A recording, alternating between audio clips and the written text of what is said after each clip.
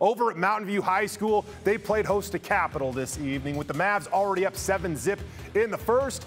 The Eagles roll the dice on 4th and 4 inside the red zone, but they run into a stone wall that is named Jaron Moore, the turnover on downs, and well, Mountain View comes up with a big stop. Later in the opening period, Capital back with the ball again. This time, they go to the air. But River McDonald makes a great break on the ball to force an incompletion, and the Eagles are forced to punt. On to the second quarter now. The Gurkha stick hits Mountain View sophomore quarterback Henry Nelson here. That's Ramon Chavez that gets the sack. That sets up a 3rd and long, but look at the kid respond.